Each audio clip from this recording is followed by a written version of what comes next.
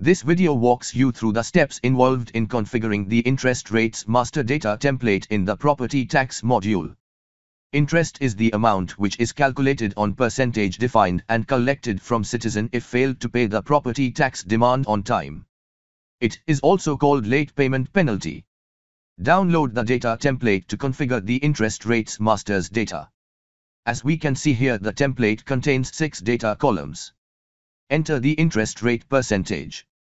Enter the minimum amount, the flat amount and the maximum amount of interest that can be levied by the state or ULB. Enter the financial year and the start date from which the interest is applicable. Update the information for each column. Columns marked with a star are mandatory. Make sure all the mandatory columns are updated in the template.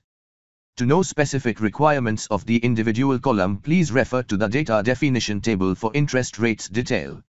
After filling the data into the template, refer to the checklist to ensure the data accuracy and data entry requirements are met. For any query or assistance, please feel free to reach out to our team. We hope this video has helped you understand the configuration of interest rates details. Thank you.